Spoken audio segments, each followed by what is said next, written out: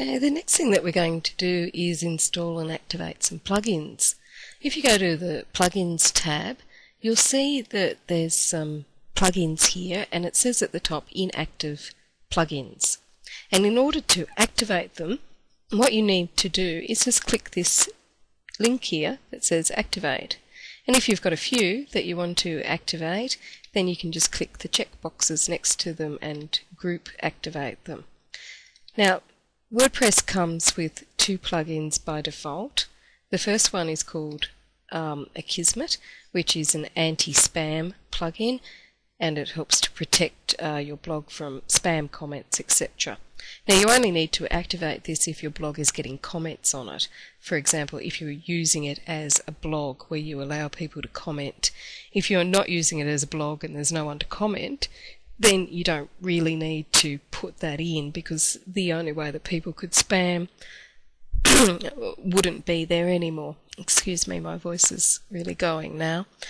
In order to activate Akismet, you need to have an API key. So if you don't already have one, you just click on this link, and it'll take you to get an API key. And you just sign up for a free account with WordPress, who are the makers of the Akismet plugin, and your key will be emailed to you. I've already got an API key, so I'll activate this by just clicking on the link. And when it's activated, it goes green. And if there's any further instructions, you'll see them up the top here in the highlighted area. So it says it's almost ready, but I've got to enter this key, which is a series of digits. So I'll just put that in now.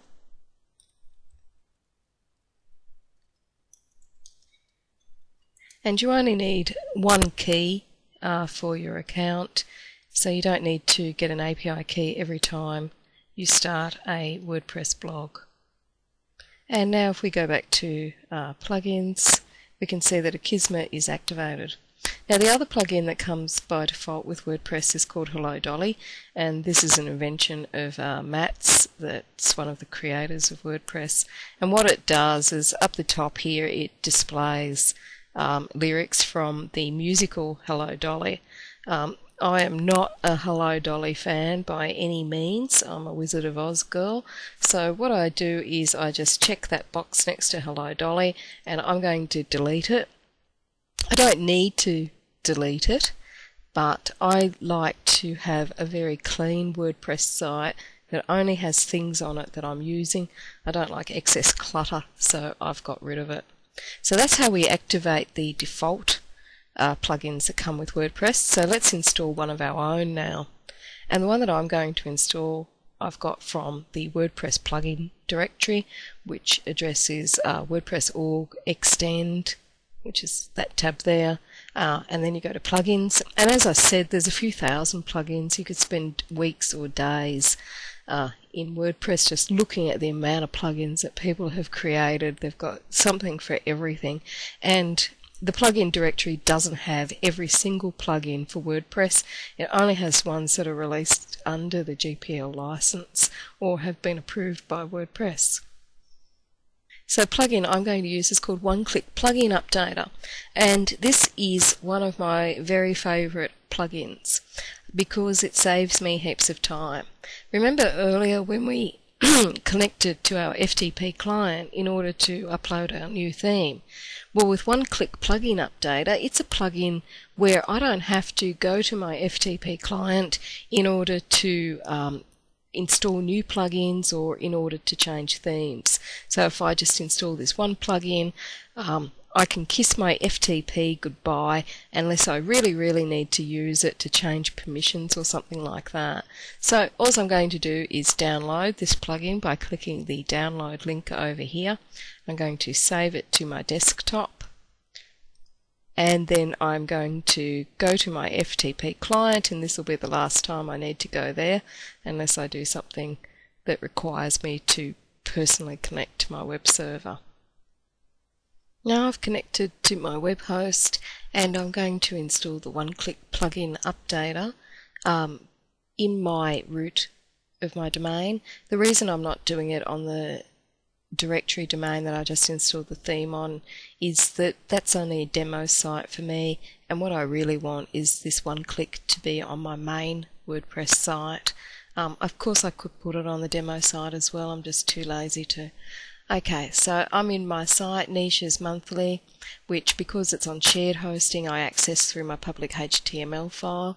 Depending on your web host you might access that through www file instead.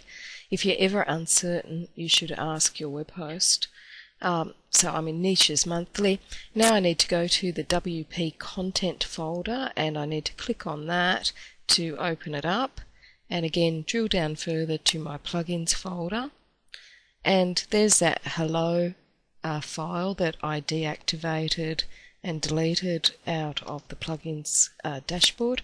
I'm actually going to delete this off my website as well because as I said, I really like a clean site. You don't need to do that, of course, it's just one of my little obsessive compulsive type things.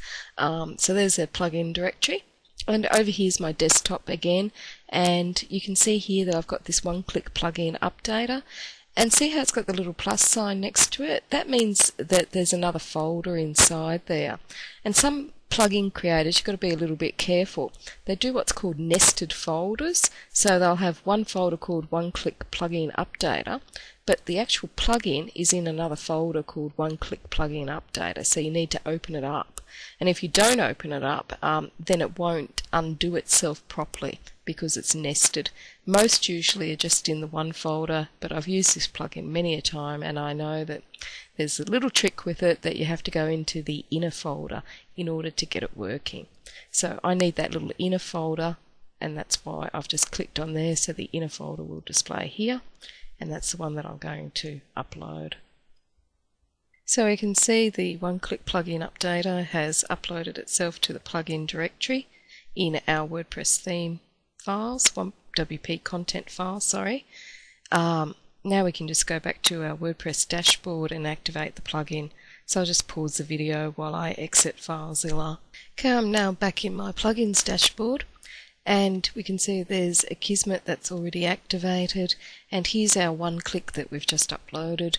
And to activate that, all I need to do is I can either check the box and click the activate button, or I can just click the activate link. And there we have it. We've got two plugins now activated. And to give you an example how one-click works, now that that plugin is installed, there's a new heading up here called Install a Plugin, which just means that I can now install from a URL. So if I had a website address, I could type that in and say whether it's a plugin or a theme, or for it to automatically work it out. Or I could just browse and look at what I've got on my local computer and upload that way. So remember that puzzled theme that we had downloaded earlier? There we go, there it is, and that's in a zip file. So I don't even need to unpack this to install it on my root domain. I can just click on that, click open, and it's not a plugin, it's an actual theme, this one. So choose from the drop down menu, and now I'll just click install. Now this is the root domain that I'm working on this time, so the theme wasn't installed on that one, it had the default theme on it, and it'll tell me here we've got the success message that the theme puzzled was installed successfully, and I can view the installation if I want to, or I can just go over to design, and yep, there it is. And I can just activate that by clicking on it. That's the preview that we couldn't see earlier, and I'm going to activate that for Niches Monthly. So now when I have a look at it, how easy was that, doing that just with one click rather than connecting up to your server? And you only need to do that once and you can install all your plugins and themes that way. So now my Niches Monthly has the puzzled theme on it, and my Niches Monthly demo also has it on. One click. Best plugin that's ever been invented, in my opinion. In the next video, we'll write a page or a post.